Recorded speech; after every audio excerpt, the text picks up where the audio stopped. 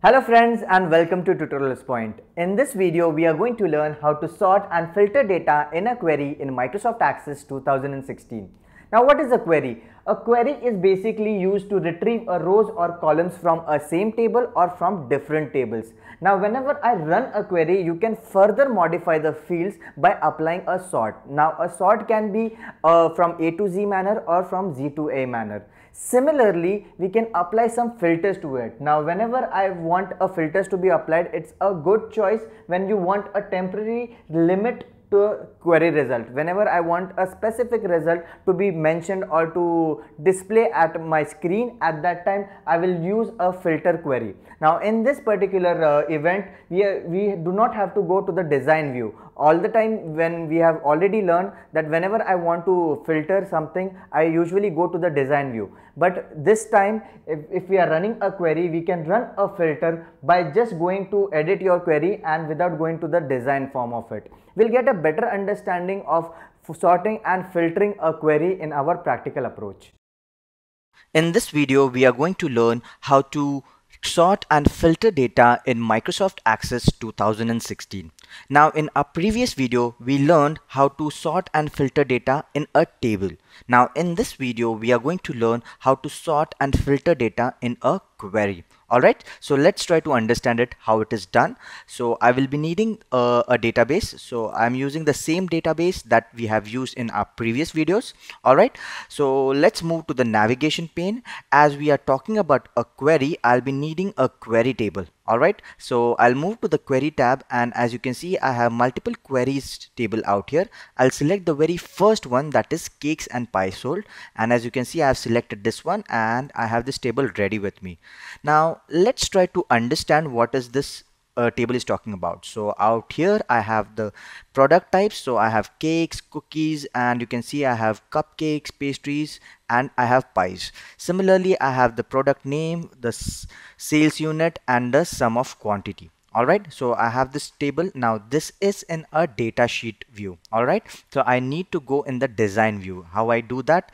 As I have told you in my previous video, I can go to the view tab, and from here I can select design view, or I can go to the navigation pane and I can select any table. I will simply right click on the table and I'll click on design view.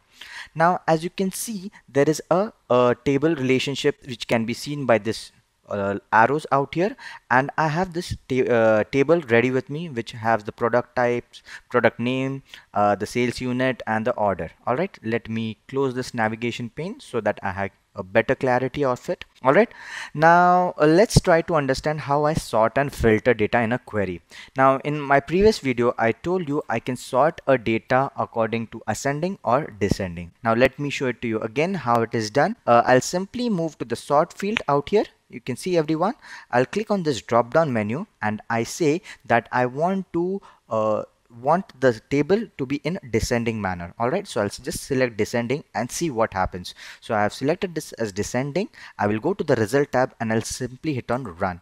The moment I click here, now do you see our table was starting with cakes, now it is starting with pies as it is in a descending manner, right? Perfect. So this is how it can be done. Now let's get back to the design form. Alright, so I'm going to the view tab and then I'll click on design view.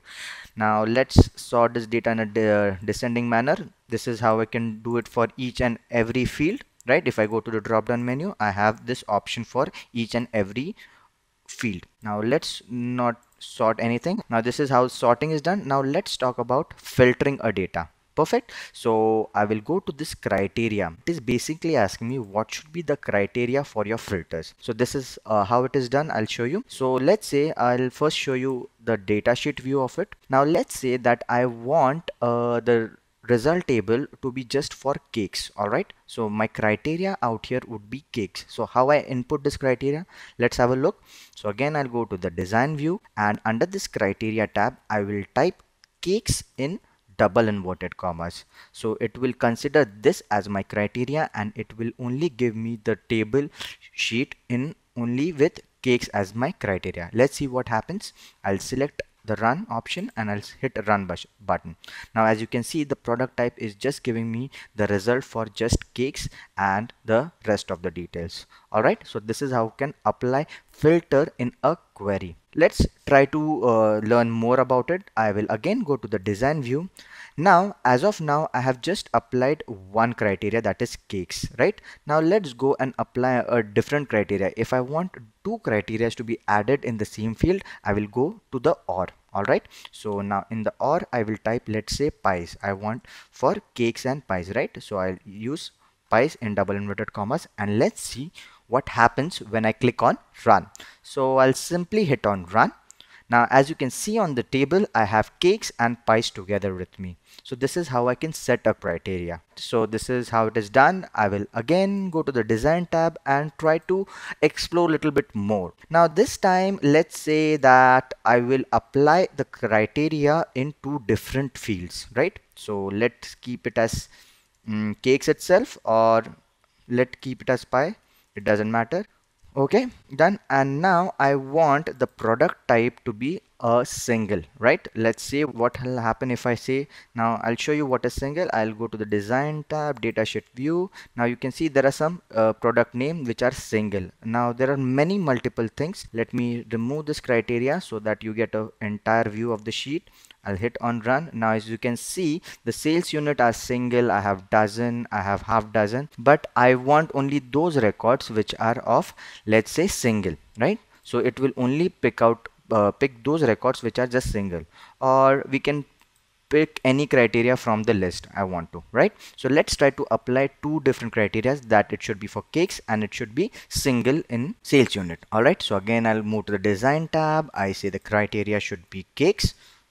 That was the criteria, right? Cakes, and it should be sorted by the sales unit. It should be sorted by, let's say, single, right? So I'm applying this criteria, just hit on run, and boom, I have this results. I have the product type as cakes and I have sales unit as single. So this is how you can apply multiple filters in different fields, and you can get the result according to your own filters, right? So let's go to the design tab. So out here I can apply different criterias. It can be for name, it can be for numbers, the way you wish to. So this was all about how to sort and filter data in query.